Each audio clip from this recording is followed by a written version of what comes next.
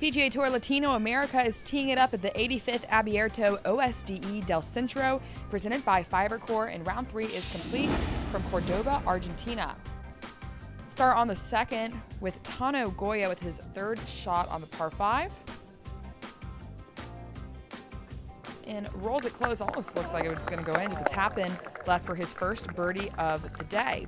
And he would immediately give it back on the third, however. And a 1/72 dropped him 2 spots into a tie for 4th. And also T4 is Joe Affronti over on the 5th with an opportunity for birdie. Already picked up 1 on the 3rd hole, but he would settle for the par here.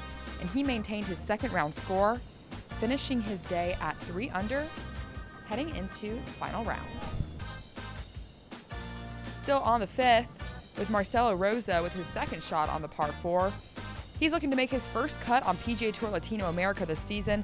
This would be a good time to do it, considering this event is a part of the Zurich, Argentina swing, with whoever accumulates the most official money by the end of the 3-event series will receive an extra $10,000. And at 5 under and in solo third, it looks like Rozo is giving himself a pretty good shot at that.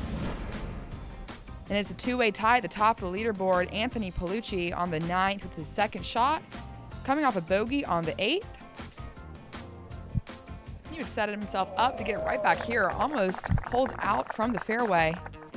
And that got the momentum going in the right direction. He picked up 4 more birdies on the back to move to 7 under and into a tie for first.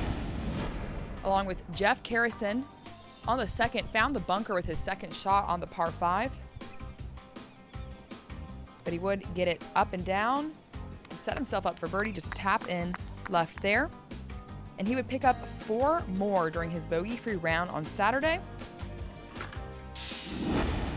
arriving at his final hole of the day, the 18th. And he missed the green with his second shot on the par 4, so scrambling to save par. Definitely not a gimme. He would have to do a little bit of work coming back to maintain his share of the lead at 7 under. But not a problem, rolls it in, and him and Paolucci have a 2-shot lead heading into the final round.